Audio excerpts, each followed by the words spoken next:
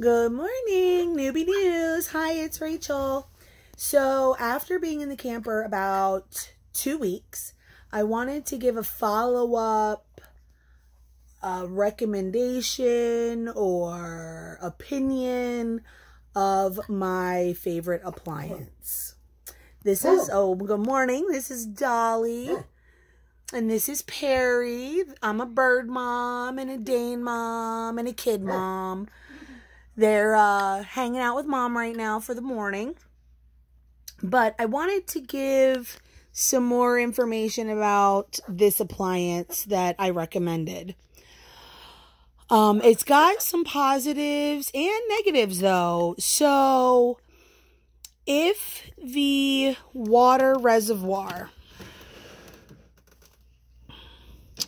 is starting to get low,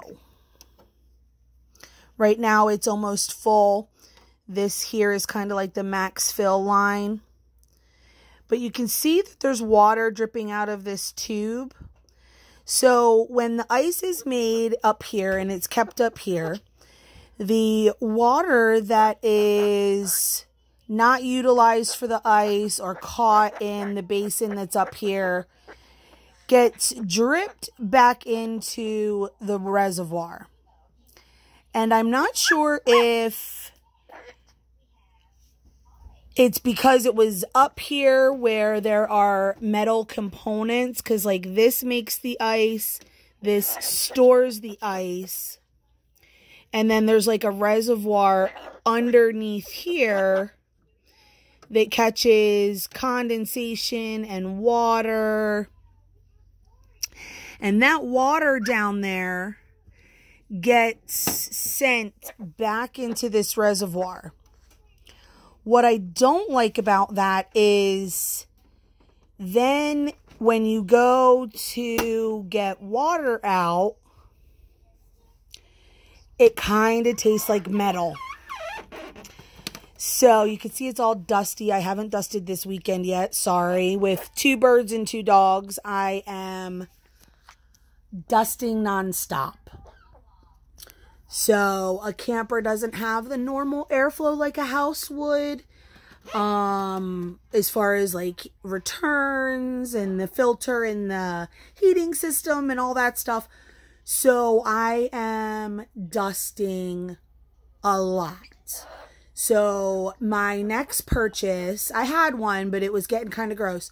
My next purchase, probably today, is going to be one of those Swiffer duster magnetic, let me suck all the dust to it type things. And when I get that, I will do a video on that and let you know how that's working. So what else have we learned being new? So today is a very warm day here in Pennsylvania for this time of year. We had the heat on last night because it was really cold. We woke up this morning and it is so hot in here. So the sun is beating right on our camper. It's like a little bit of an oven in here. So we did have to open up the screen and we're kind of letting it cool off a little bit. But what's really nice is we are not going to be here today. We're working at our old house, emptying out and cleaning up and stuff.